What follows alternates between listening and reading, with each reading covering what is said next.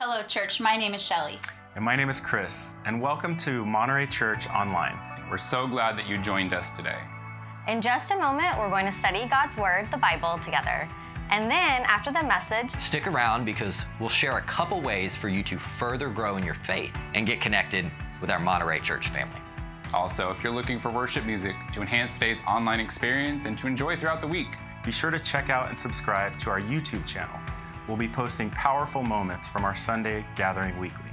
All right, it's time for the message. Let's prepare our hearts to encounter and respond to God's Word together. Hey church, my name is Mike. I am the teaching pastor here at Monterey Church Online. I want to say welcome. Thank you for joining us today. It is always an honor and a privilege to be with you. It's been a hard week for me. I've had a sore throat since Monday, which has been just so annoying. And as I was doing some sermon prep about 30 minutes ago, I cut my tongue on a cough drop. Didn't know that was possible, but it is. So we're going to see how this goes, but the word must go on. Amen? Listen, before we jump into God's Word today, I did want to encourage you, as we talked a little bit about last week, that, as apprentices of Jesus, as disciples, as those who practice the ways of Jesus, we recognize the call to be people who are radically generous. We're generous. We love others, and we give of our time, of our talent, of our treasure, of our abilities, of our finances, of our lives, of everything, all because we have it all in open hands, ready to give as God calls us to give, all because He first loved us, all because Jesus gave everything for us. And we know that as we do that, we're not only living according to His will, but at the same time, we trust that God will be, that He'll radically provide on our behalf, that as we sow into the kingdom, so shall we reap the kingdom of God in many different ways. And so with all that being said, listen, as we come up on the end of the year here, end of 2022, I want to simply encourage you to pray and consider what your Heart for Our House end of year special offering might look like for you. We know that God is moving mightily through our house, Monterey Church, online and in person. We know that He's changing lives from the inside out. I want to encourage you to go to the testimony page on our YouTube channel and check out all the latest testimonies that have come through our church. We know that God is transforming hearts, and we believe that the best is yet to come, that there are big plans for us in 2023 and beyond, and that just takes faithful investment. And we also know that, true generosity, radical generosity and stewardship is often not spontaneous, but it's intentional, it's calculated, it's planned, it's prayed over, it's budgeted. And so I just want to encourage you to be intentional, to ask yourself and to pray to God this week. Have I been obedient to give as He's called me to give this year? Is there anything above and beyond my normal tithe that I can offer in worship to God and for the benefit of His church for the future in 2023? I just want to encourage you to pray about that. Our Heart for Our House offering this year to end the year. Okay, let's pray, and then we will jump into God's Word together. Jesus, we love You. You're the best. We thank You for all that You are, all that You've done. We thank You for knitting us together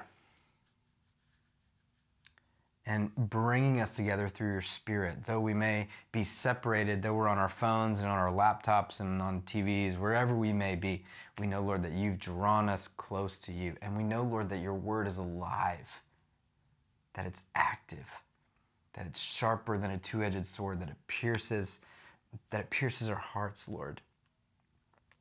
And so I pray that would You speak to us today? And as You speak, would You enable us, each of us, to hear You and to respond to You, Jesus. Draw us close to You.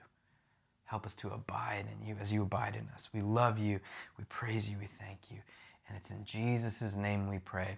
And everybody said with me today, Amen. Amen. Hey, when it comes to faith, when it comes to trusting God at His word, when it comes to being obedient to God and His will, what are you most afraid of? I want you to think about that. What are you most afraid of? I think we're all afraid in different ways. We're back in the 13-letter series today. We have 2 more weeks after today, and we're picking up where our elder Matt left off last week. We're going to be in Paul's second letter to his apprentice Timothy. And this is where Paul actually covers the topic of faith and fear. Very simple terminology. We're going to get to that in a second. But before we do so, a couple things to remind ourselves about Timothy, of who he was. Remember, he was a young apprentice of Paul's who was actually put in charge of pastoring this church in Ephesus, this growing church. This was, Ephesus was a thriving city. It was a diverse port city. It was a rich city. It was growing in many different ways in the ancient Mediterranean world. And so leading that church in Ephesus, it came with pressure, it came with conflict, it came with challenges, not only, with a culture outside of the church in many ways, pagan culture, worshiping all these different gods, but at the same time, there was pressure within the church. And so Timothy had a lot on his shoulders. And so Paul, he actually wrote 2 personal letters, 1st and 2nd Timothy, 2, I would say they're pastoral letters, designed specifically to encourage and to instruct Timothy. That's what they're mainly designed for, but at the same time, they were meant to be shared with the church at large. I think what's most notable about 2 Timothy here as we dig in is that as you read Paul's letters chronologically, 2 Timothy is actually the last one. That this letter was written during Paul's final Roman imprisonment, where he probably knew that he was very soon going to be executed for preaching the gospel, which means he probably knew that this was most likely his final recorded words that he was sending out. And so, listen, you can imagine that, as we all do, when a loved one is, on the brink of death, and is offering their final words of wisdom, right? That we lean in, like the world pauses to lean in.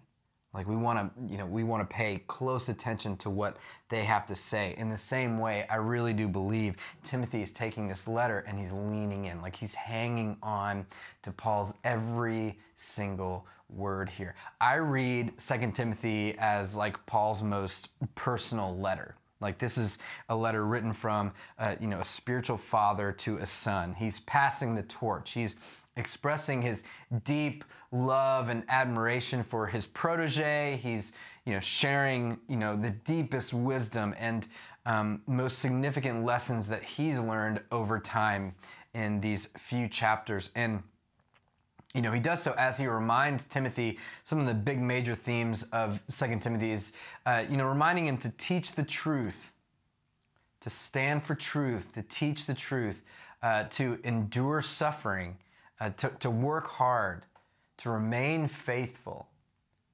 And in fact, today, what I'd like to focus on is actually one more just profound exhortation from the Apostle Paul to his protege Timothy that I really do believe it's not only meant for him, but it's meant for the entire church. It's meant for you and me. And what we'll see is actually Paul, he knew something that was going on with Timothy, like something within his faith, like this struggle, Timothy was wrestling with something that perhaps no one else, as he was leading the church, no one else really kind of knew about. And so he took the time to encourage Timothy in the midst of his struggle. So we pick it up in 2 Timothy chapter 1, starting at verse 5. I'm only going to read a few verses here. It says, I am reminded of your sincere faith, Paul says to Timothy. I'm reminded of your sincere faith, which first lived in your grandmother Lois and in your mother Eunice, and I am persuaded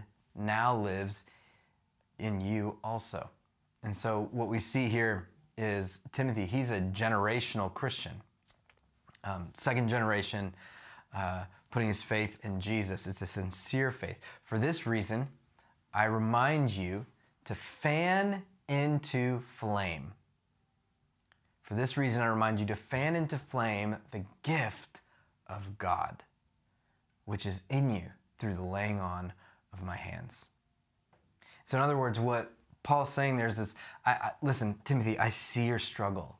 I know your struggle, and I want you to revive, to intensify, and to stir up what the Holy Spirit has equipped you with in order to fulfill your kingdom purpose there in Ephesus with those people. Now, for Timothy, you read through some of Paul's letters, you read through Acts, what you see is for Timothy, this was, he was given these supernatural gifts and these abilities to lead and to teach and to preach the gospel, which God was using there in Ephesus. These were gifts that he didn't earn. These are spiritual gifts that you and I, we don't earn, we don't deserve, we don't go to school for these things. You can read about the gifts in Romans chapter 12, in 1 Corinthians chapter 12. They're kind of spread throughout there. But these are spiritual gifts that are given by God, given through his Holy Spirit, that they're grafted into Timothy's life, into our life, for the sake of the mission that Christ has given us to go and make disciples of all nations, of all people. And so Paul's saying, look, don't forget the Holy Spirit. Follow the Holy Spirit. Trust the Holy Spirit. Don't neglect him. Don't stifle him. Don't quench the Holy Spirit and his work. And then he goes on in verse 7, and he says, here's the reason. There's the conjunction, right? For the Spirit that God gave us does not make us timid. Now, I want to stop there, pause, because here's the struggle that Paul sees with Timothy. That when it came to his faith, when it came to leading the church in Ephesus, when it came to stepping out into his calling and into his purpose, when it came to following Jesus in many ways, there was a part of Timothy that was afraid. There was a part of Timothy that lacked courage. And listen, you might blame it on maybe his personality. You might blame it on the fact that he was young. You might blame it on, the fact that there was, major opposition that he faced from all these false teachers in the area, or maybe, the sake that, he may have been ashamed or embarrassed of the gospel or of Jesus, or even, his association with Paul, or maybe it came from just all the pressure and the responsibility that was on his shoulders. Whatever it was, Timothy had become enslaved to fear. And now listen, I have to admit to myself here, there's a little, pharisaical piece inside of me that looks at Timothy's situation, and I'm like, come on, Timothy. Seriously? You're one of Paul's boys. You're hanging with the Apostle Paul. You're receiving words from the Apostle Paul. You're hanging with people who hung with Jesus. You've been blessed in so many ways. You've been given these gifts. You've been sent out. You're in this amazing leadership role in this church, in this thriving city of Ephesus. You've been given all these amazing supernatural abilities. What's there really to be afraid of? That's the Pharisee inside of me. But at the same time, I know, and I think all of us, we have to say this too, we all have to repent here because, when it comes to our faith, when it comes to obedience to God's word, when it comes to sharing, the gospel with our coworker, with our neighbor, with our friend, with our family, when it comes to following, the Holy Spirit, where he leads us, when it comes to leading and loving others like Jesus, I could take a measurement of my own life. I think we can all take a measurement of our own lives. And I can say that I think we constantly wrestle with fear. And you can cast that fear off on, a personality trait, or maybe it's, maybe we're afraid because of commitment. We don't want to commit to where God is leading us. Maybe, we're afraid because we don't want to fail. We don't want to experience criticism. We don't want to miss out on something. If we have to sacrifice in that way, we don't want to lose the people that we love. We don't want to lose control. I know for myself, like when it comes to faith and when it comes to fear, I often wrestle with feeling unqualified and feeling like ill-equipped to move forward and to trust God in this way or that way or whatever it may be. Maybe you feel the same way. And I can tell you, man, there's so much danger in that, right? Because it's this fear, as we see with Timothy and we see with us, it's this fear that keeps us from walking in our kingdom purpose. It's this fear that will keep us from encountering the blessings of God. It's this fear that will keep us from building and creating and governing and participating in all the things that God has called and equipped us for. And I think most importantly, it's this fear that will threaten the advancement of the gospel, that neutralizes our capacity to truly live and love like Jesus. And so Paul recognizes this in Timothy. I believe Paul recognized, these feelings of fear within himself and certainly within the church at large. And so he made sure that the church received this foundational truth back in verse 7. For the Spirit that God gave us does not make us timid. In other words, Timothy, when you're afraid, church, when you're afraid, know that your fear isn't from God. That's first and foremost. That He didn't plant that fear inside of you. That He didn't create you for that fear. In fact, timidity and Christianity, they're incompatible with one another and they're not meant to coexist. That the Spirit that God gave you does not make you timid.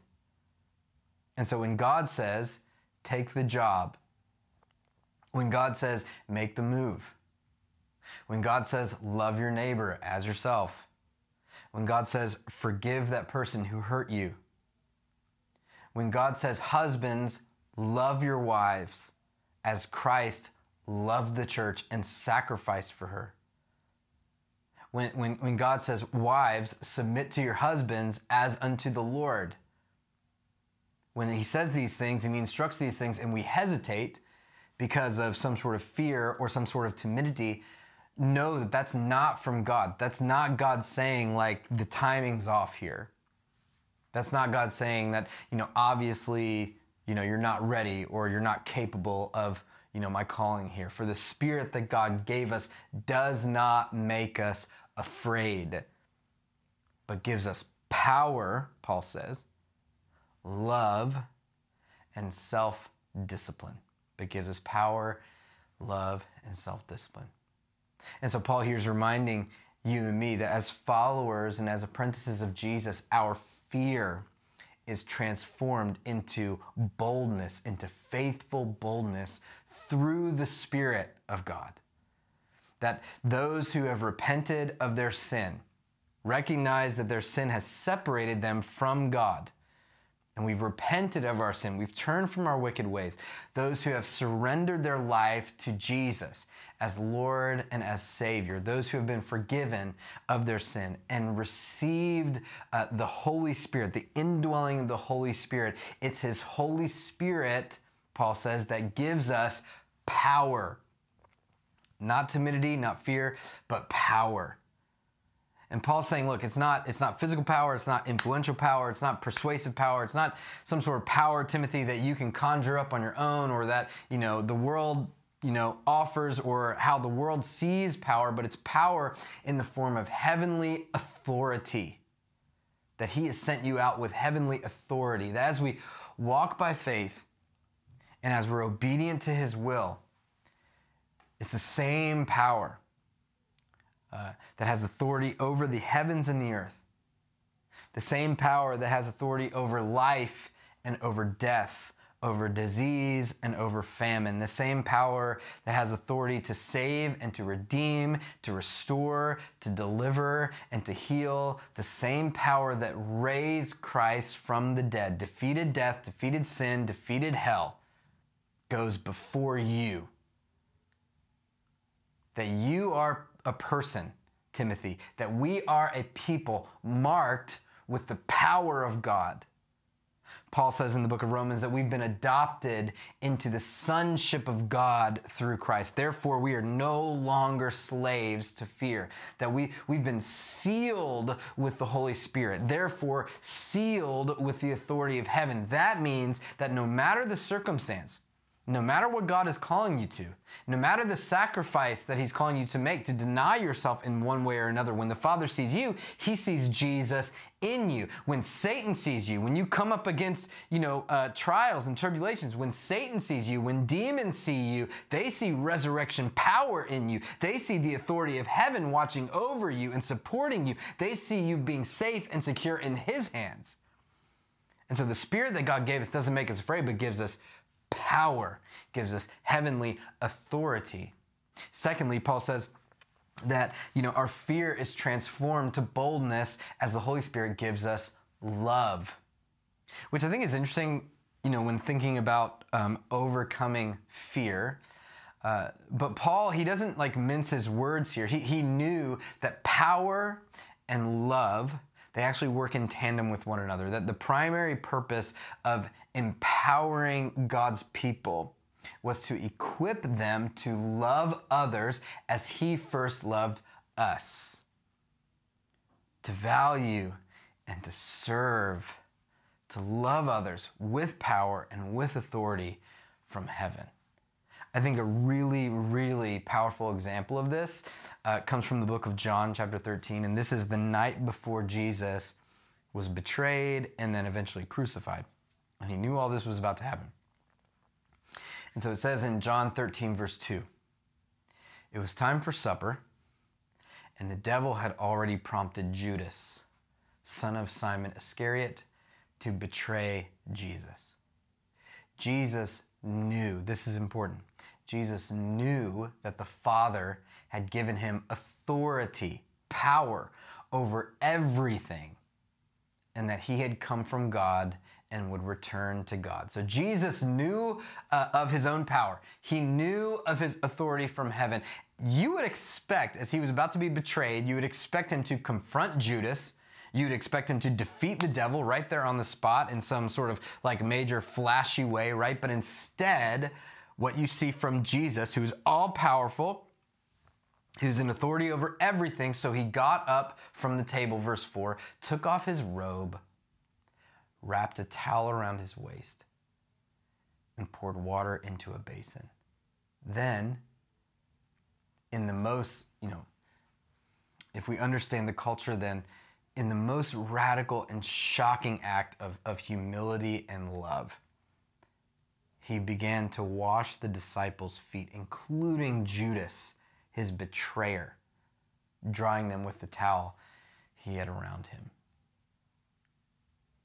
And so this is just one of the examples of Jesus, right? You can see throughout his whole life, ultimately culminating on the cross, that Jesus used his power and his authority over heaven and earth to love and to serve others. He tells us that the Son of Man didn't come to be served, but to serve and to give his life, to sacrifice everything, to give over everything as a ransom for many. And it's his Spirit indwelling in us that empowers us to do the same, to love, to sacrifice, to serve others in ways that we can't figure out, we can't produce on our own, in ways that make no sense to us or the people around us.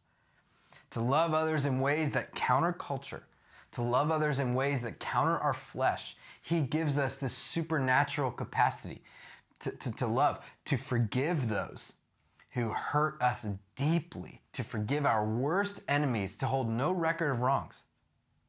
He gives us a supernatural capacity to love in the form of denying ourselves, our time, our talent, our treasure for the sake of others. Love in the form of patience and kindness towards those who are the most difficult to be patient with. He gives us the supernatural capacity to love in the form of, just contentment and humility, just staying humble instead of being envious and proud. And so through the Holy Spirit, what Paul's teaching Timothy here is that not only does he have power, not only do we have power, heavenly authority, at the same time we have this capacity to love like Jesus, but finally, and I would say arguably the most important, our fear is transformed to boldness, faithful boldness in Christ as the Holy Spirit gives us self-discipline. Now listen, don't check out here. Like, don't turn off your device simply because you heard the word discipline, right? I think oftentimes we hear the word discipline, especially in church, and we're like, oh, I don't know, I don't want anything to do with that, right? But Paul's not talking about discipline in terms of punishment. He's talking about discipline in terms of wisdom, discipline in terms of control.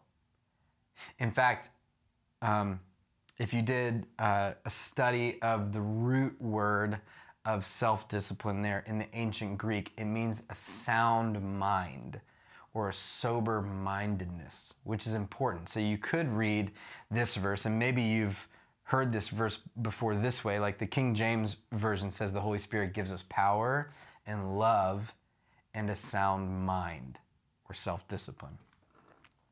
Which I think is just absolutely critical, especially for the followers of Jesus who are wrestling with some sort of fear in some way, shape, or form, because Scripture makes it very clear that the mind is a battlefield.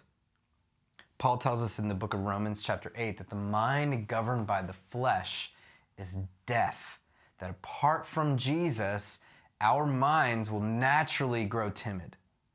Our minds will naturally be fearful. That apart from Jesus, our minds will easily become panicked and confused and disordered. We see this in the world, right? Apart from Jesus, our minds will constantly be overwhelmed with uncontrollable thoughts and emotions. But Paul continues on, but the mind governed by the Spirit is life and peace. I'm reminded of that verse in Isaiah chapter 26, verse 3, which says, you, Lord, he's speaking to the Lord, you, Lord, keep him in perfect peace, perfect shalom, whose mind is stayed on you because he trusts in you. And so ultimately what Paul's reminding Timothy, reminding us today is by grace, through radical faith, through even a mustard seed of faith, in the life and in the death and in the resurrection of Jesus as our Lord and as our Savior. As we trust in him, not only are our sins forgiven, not only are our hearts made new, renewed, but our minds are transformed into the mind of Christ. That Jesus transforms our uncontrolled minds and gives us a controlled, clear, calm mind.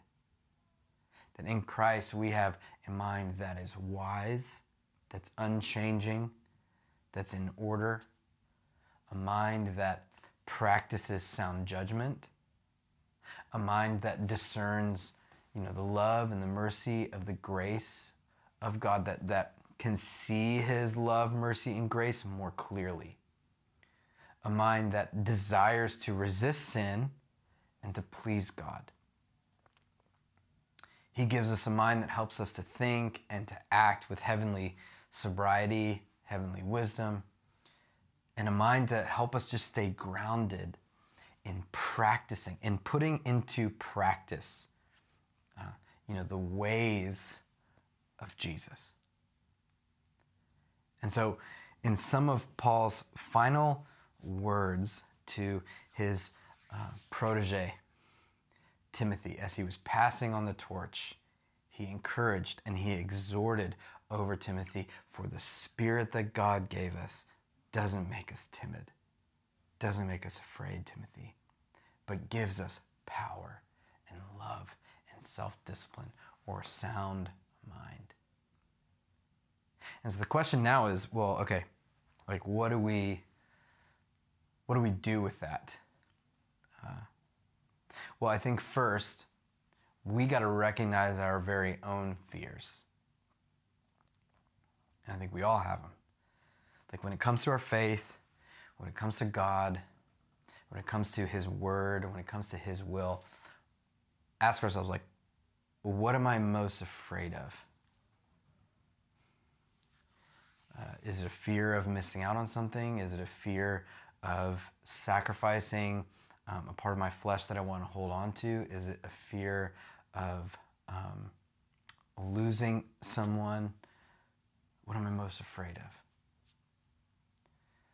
And then once we recognize our fear, we repent. We say, Lord, this isn't from you. This is my flesh moving in another direction.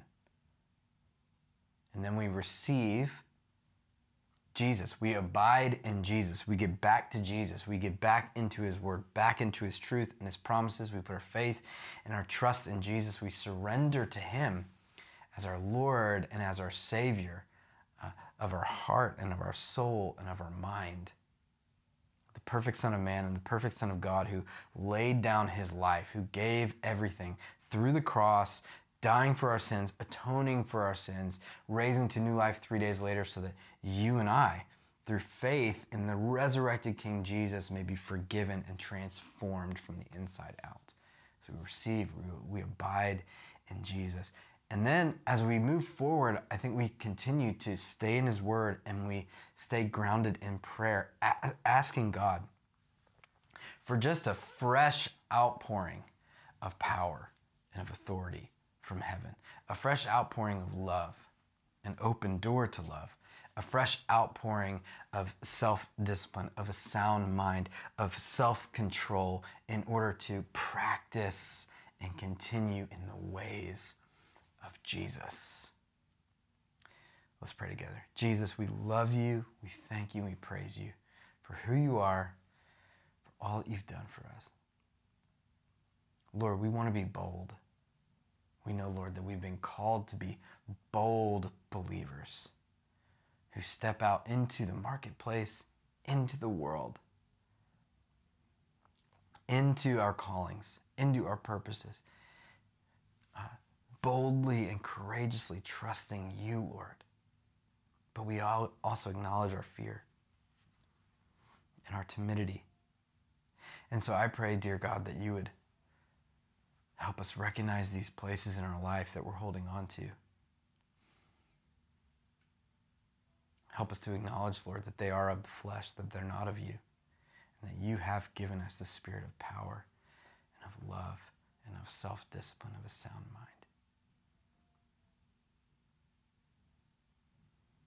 Thank you, Holy Spirit, for always being with us, for never leaving us, never forsaking us. Thank you, Lord, for your word. And we know the best is yet to come. It's in Jesus' name we pray. Amen. Thanks so much for joining us today. If you'd like to learn more about following Jesus, have questions about today's teaching, or if you'd like to explore your next steps of faith, Please check out our website or our app and click the Get Connected button. And speaking of our app, make sure you download it today.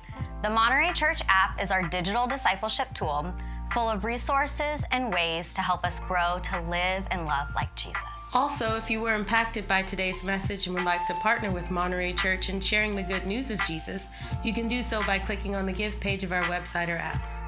Finally, if you live in the Monterey area and you would like to connect in person, Check out these upcoming events, including a quick overview of what you can expect at our in-person Sunday gatherings at the Golden State Theater in downtown Monterey. have a great week.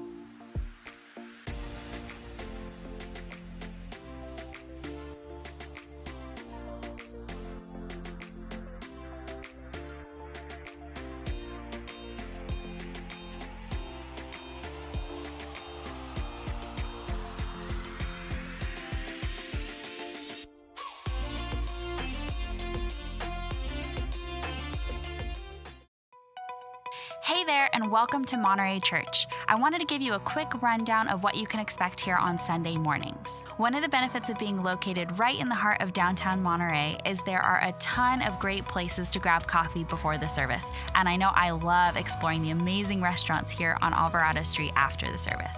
Also, since we are located right in downtown Monterey, you may be wondering where to park. The good news is there is a ton of free street parking available on Sundays, as well as a few public lots and parking garages, all within a block from the church.